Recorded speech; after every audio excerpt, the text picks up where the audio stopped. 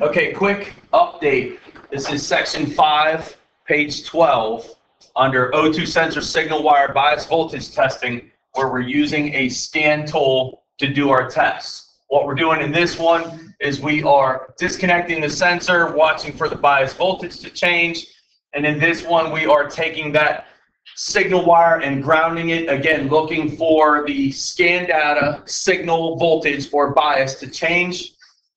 And something that I don't have written in here that I think is important to note is if the engine is not running and you do these tests on some cars, especially older ones, the computer may not update that data parameter. So you could be looking at the computer, looking at the scan tool, and it says 0.2 millivolts and you're reading 450, and you do this, say this test over here where you're grounding that circuit out.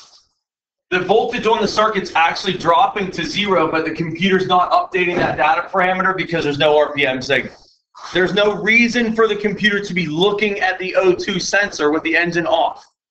And so in some cases, on some cars, you need to have the engine running, or you need to crank it over. So the note here that I think that we should add is that if you're doing this test, you may need to crank the engine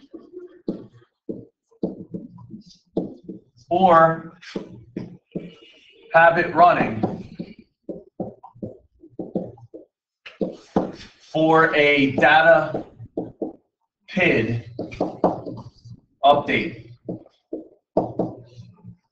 And that could really throw you for a loop. If you're doing this test and you see no reaction, you're going to start thinking you have a wiring problem and you're going to chase this thing. And when in reality what you had is you were doing this key on engine off with no RPM signal and the computer wasn't updating the data parameter. It's just another variable that you need to think about when you're doing this test, and I wanted to make sure that everybody knew about that.